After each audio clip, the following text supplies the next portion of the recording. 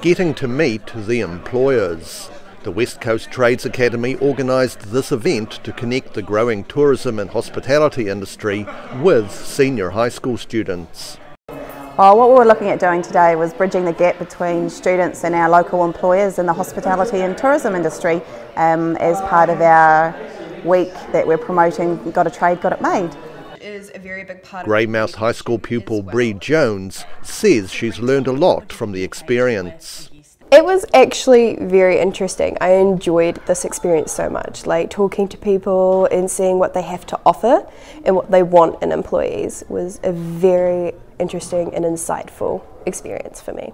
Alan Monk of the Paroa Hotel says it's a positive opportunity for the school pupils.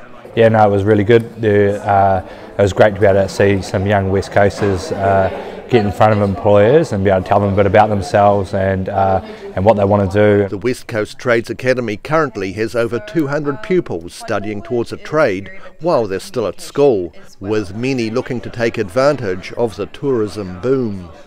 In Greymouth for the South Today.